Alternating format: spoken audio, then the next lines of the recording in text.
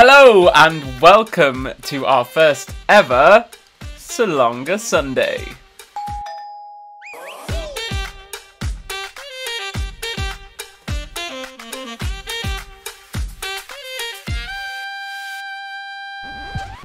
Now for our first ever Salonga Sunday, of course, I'm joined by the lovely Beth. Hello! Hiya! Oh my gosh, how exciting! How excited are you? On a scale of 1 to 10? I'm at a Lea Salonga level of excited. That's a high level. It's our first proper Lea loving day. As long as you behave yourself, I'm going to show So long you... as you behave yourself. As long as you behave. So for the first ever Salonga Sunday, we're going to be reacting to... Salonga? We're going to be reacting to Lea performing Don't Cry For Me Argentina from... Evita! Evita! Evita! Evita! Exactly, that one. Yes, that one. Actually, I performed a show on a ship called An Evening with Sir Tim Rice. He's an incredible lyricist. He's a legend. He's our Tim. And those formative Andrew Lloyd Webber musicals are really special. Like, they're really well written. Some of his later things, we won't... Let's not go there. That was the shadiest I've ever heard. So, shall we start, Beth? Let's go. Let's dive in. It won't be easy. You'll think it's strange when I try to explain how I feel, that I still need your love after all that I've done. You won't believe me. All you will see is a girl you once knew, although she's dressed up to the nines, at 6s and 7s with you.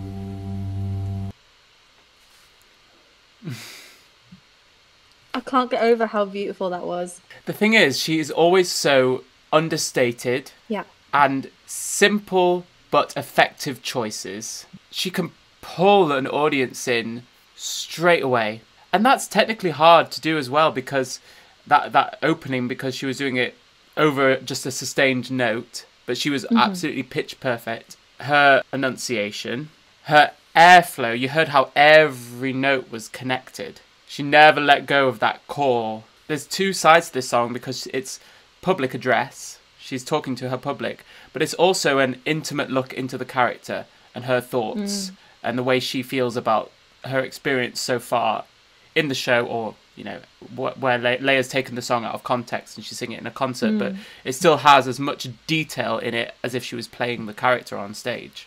I don't think she can perform with that without that level of intelligence into the meaning behind the words and what the character is intending and what the character is trying to get from the song. I think there's something interesting to look at in this song about how much it is a performance from the character's perspective and how much she's been being real. I think that's something every actress who plays Ava takes differently, like how much of this is total honesty. From what Lea just gave us, I read total honesty and a real like humility, sort of standing bare in front of the audience and saying, this is who I am. In terms of the show, it's the side of the character that we haven't seen thus far. Intimate look into how she feels about how she got to where she is and what she had to do to get to where she is now and why she did it. She's accepted by the people and she's seeking their acceptance again. She's saying, I haven't changed. I'm still one of you, just because I'm in these exalted circles now, and the way I got here some people aren't impressed with, but I'm still one of you. And she gets more acceptance from the people, the shirtless ones, as they're called in the show, than she does from the people in her husband's circles who see her as a working class actor who slept her way to the top. And the interesting thing about sleeping your way to the top is no one ever talks about the people you slept with and whether or not they coerced you into it. And, you know, the only way you could rise up the ranks was the offer of that. It's more like shameful for the woman. Yeah, well, especially at this sort of era in time, she was a girl who had so much drive and determination to, and like self-belief and, you know, fight, that she knew where she was going right exactly. from the beginning. And if that meant that she had to do some things she maybe wasn't proud of at that time in history, it was harder for a woman to get to rise to that platform. Yeah. So she's saying, I did what I had to do. I had to do it. I had no choice. I had to let it happen. I think that's what she sings next. I had to let it happen. I had to let it happen. I had to change. Couldn't stay all my life down at here, looking out of the window, staying out of the sun. So I chose freedom, running around, trying everything new, but nothing impressed me at all. I never expected it to. When she is telling a story, she sees all the images clearly in her mind of where she's been. She draws us into the memory. She sees that memory. And we've seen this through all her performances. She's so clear in those beats, in those thoughts, and then reacting to them. She's going back through the memories of when she wanted a better life and living through that moment into the in-breath of feeling the freedom that she's found for herself. Yeah. And that tiny journey was just a few phrases long, but it captures the whole first act that we've just seen. You really have a feeling that she's not going into the feeling of the past. She's observing. She's just looking at where she's been rather than letting herself be in where she's been. She's acknowledging that she's not there anymore. She's acknowledging the change in her. Yeah, and I think she's a bit worried. That's why she's at 6s and 7s, is like, I'm a bit worried about how you're going to accept me now and how you'll see me, because I have changed, but I've had to do that to survive in this world and get where I want to go. But I haven't changed that much. I'm still one of you. I still remember where I've been. Yeah. Yeah. Where I've come from. Yeah. Don't cry for me, Argentina. The truth is I never left you. All through my wild days, my mad existence, I kept my promise. Don't keep your distance. I just have to comment on how her ease of movement through the voice never fails to astound me. That she can move between a chest mix and a head mix just so easily. Like on the truth is I never left you. She did a chest mix and then she moved back into a head mix. Like I've said in videos before, it's not necessarily a way we would teach now. We would probably tell someone to drop their jaw more and not spread so much. But when Lea sings, when she goes towards a head mix, she goes for a more spread forward place. And then when she goes lower in her voice, she goes for that forward. That maybe it comes from because her first jobs were Disney. Yeah. So going for that brighter space would have been a choice for those sort of shows. And then she discovered her voice in that setting, and she discovered her technique in that setting. So it's somewhere she feels comfortable and somewhere she feels like she can go to and produce the sound she wants to. That is so interesting, isn't it? It's like finding your technique and your voice in that formative moment influences the way you use your voice for years, unless you have specific training to change that. That's why opera singers can damage their trained voice if they try and sing in a pop different way or musical theatre. Yeah, the muscle gets trained in a particular way so that it works better the way you're used to singing. Just look at the look of serenity on her face there. It's like she has gained so much status. We can see that in this performance, even though it's, like you say, out of context, but she is fully in that woman's mind, that character's mind of, I am now a person of status. Yeah, so much power. But it sort of feels like she's taking it, and she's taking it for her people. She's like picking up the mantle. She's like the people's person, the people's princess, like Princess Diana. Yeah, that is so true. It's like, and that's the same with Diana, is that the people close to her were the one. This is controversial, but supposedly the people close to her were the ones who had an issue with the way she behaved. Whereas the people of England, the people of Great Britain and America, and where she was known all over the world, just loved her for her. Yeah, adored her. And I her. think it's the same.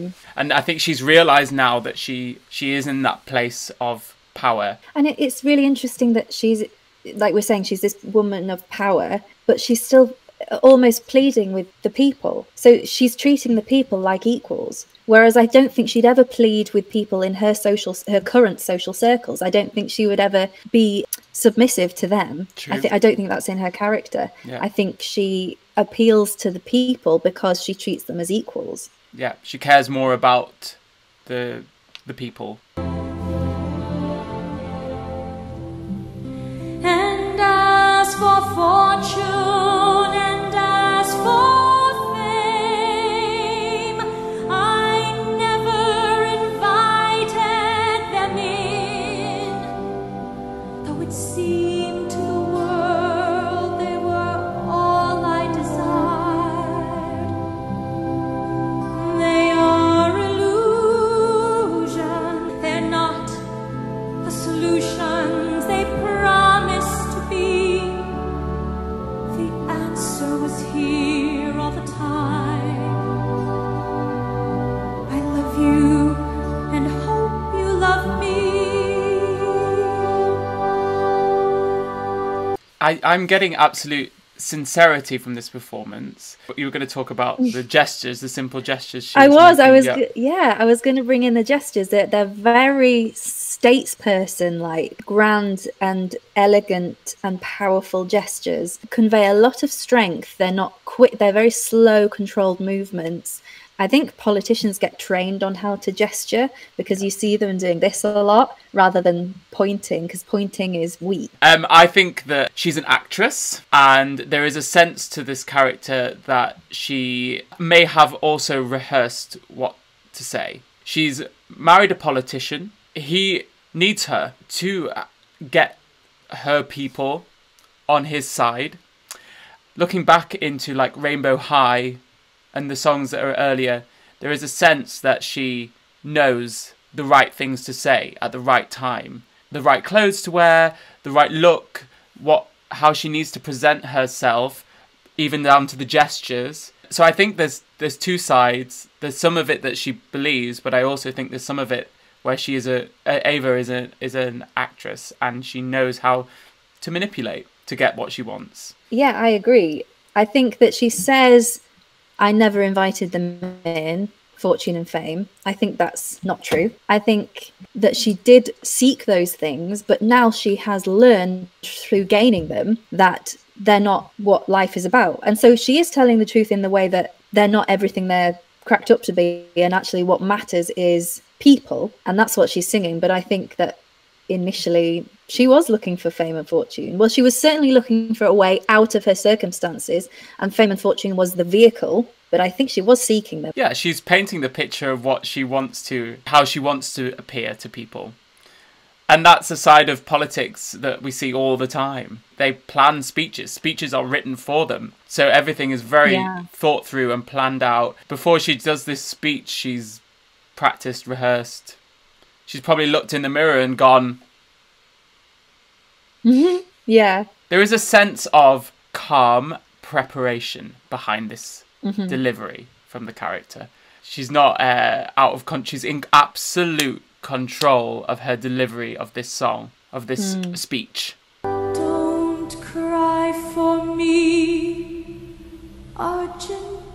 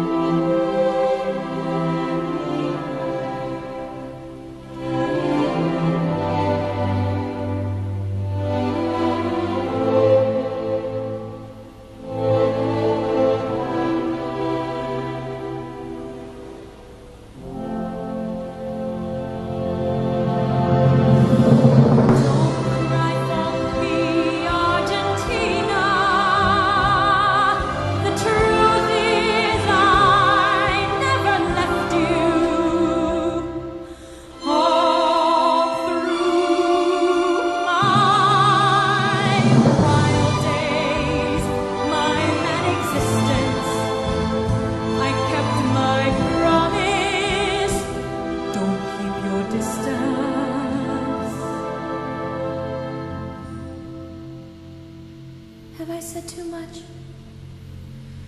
There's nothing more I can think of to say to you.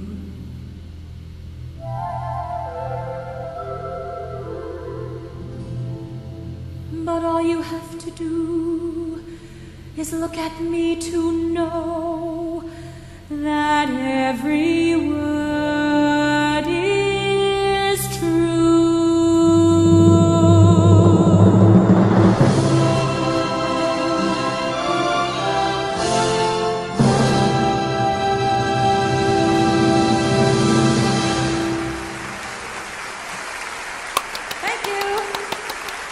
Yes, Queen. Oh, look at her. Look at her. Going back to the sense of control, you never feel that Lea is out of control of her voice, of her performance. She is wholly grounded, firm in her technique. And I was just thinking back to what we were talking about earlier, the way that she sort of spreads a little bit more for that brighter sound. When she does go into that lowest place, it's beautiful. But if she did that all the time, she wouldn't sound like Lea Salonga. She knows who she is as a performer, how she wants to sound, what people expect from her. We're businesses as performers. We know what people expect from us. She knows who she is as an artist. She doesn't change that, and I think that's right. The control really works for the character of Eva, because down to what she wears, how she appears, how she's going to speak, she is in absolute control of every part of the operation behind Eva Peron as a product. You know, she knows Eva is a product. She sells it to the world. Yeah, 100%. She wants to be the last word on who Eva Peron is, because with people in the public eye, everyone has an opinion and everyone can write whatever they like about you. So I think this speech, like you were saying earlier, is really important to her in that she is telling the people who she is. Don't mistake me for someone I'm not, because I'm still me. She's taking the opportunity to speak for herself before other people do. Hear it from the horse's mouth. And how could you not fall in love with her? Yeah, exactly. I mean, look at her. Yeah, she is a princess. Look at those eyes. Like, either the character so is totally honest and humble, or she's a really good actress. But either way, she achieves what she wants from this song, which is the affection of her people. I wish we could have seen what she was doing during the instrumental break, because they always love showing us something else. Yeah, I know. I mean, it's a really good time to show the orchestra, which I understand they're working really hard too, and they're doing a great job. So show us the orchestra, fine. If you want to watch our first Theatre Thursday where Lea sings Still Hurting, then I can complain about this as well. The character is going through something in the instrumental break that leads her to sing the next bit. And I want to see the journey. I want to see what this actor has chosen to think through to get her to the next place. But I love the change in the atmosphere of the song where she sings Have I Said Too Much? Mm-hmm. It's a moment of clarity and humility and humanity, you know, from this states-like person of power and status to then wonder if they've done the right thing. And that's so relatable. And it's such, if it is acting from Eva, then it's really clever, because it's her showing people that she's just like them. Exactly. And I think it's right that we don't know whether she's acting or not as an audience as well. We shouldn't know. But if she is acting, but the thing is, I want to believe her. Exactly. Yeah, me too. I mean, she was quite a divisive character, Eva Peron, and lots of people really didn't like her and thought she was manipulative. So but this iteration of Eva, Lea's iteration, I want to be on her team. Yes, me too. But there's still a side of me that thinks about that character and I go, And we know how clever Lea is. That she probably has that in the back of her head as well. All I read from her is sincerity. Yeah, maybe that's just my preconceptions of the character. But I don't know. Like, she is very clever, and I'd be so fascinated to see her in situ as Ava, to see what would change, and if this out of context performance does have any elements of the actor Ava. But I do think there is something quite demonstrative, is that the right word, in this performance. Compare it to, like, I Dream, Don't Dream, On My Own, the sincerity she finds in those. I think there's something different with this performance. It looks, not in a bad way, very planned and really thought through. She's delivering it like a political speech, isn't she? Yeah. Because she's giving every single moment, and she's giving weight to every word. Every word is true. She really wants us to get the message. And in that way, it's a political speech that she's delivering. Underneath a political speech, there's always a motive, an ulterior motive. I like to think that she's clocked that, and she's playing with that. Just even like the look to the side, like, I was like, I believe you, but there's just something. Just something. But there's something like bubbling underneath. Yeah, because we've seen her, but it is a political speech, but we've seen her sing songs and like wholly just go into that emotive place. But there is something pulled back a little bit with this performance. On purpose. There are layers, layers under layers that aren't being stripped back. They're being held, which is very interesting, because usually she does expose her vulnerability as the character. Yeah. So yeah, I think you're right. Lea brought those layers. She brought the layers. Well, that was our first Salonga Sunday. Hope you enjoyed it. We enjoyed it. I can't believe we get to watch more and more Lea. I know. But we do have to keep it to 2 Sundays a month, because otherwise we'll run out of videos very quickly. Yeah. Well, thank you so much for joining us. Keep safe, keep well, keep singing, keep smiling. Ask us any questions below. Follow us on Instagram. Subscribe to us on YouTube. I don't know why we're pointing. Subscribe to us on YouTube. And join us again for another Salonga Sunday in a couple of weeks' time. The vote will be on the community part of the channel. Salonga! Salonga! Bye!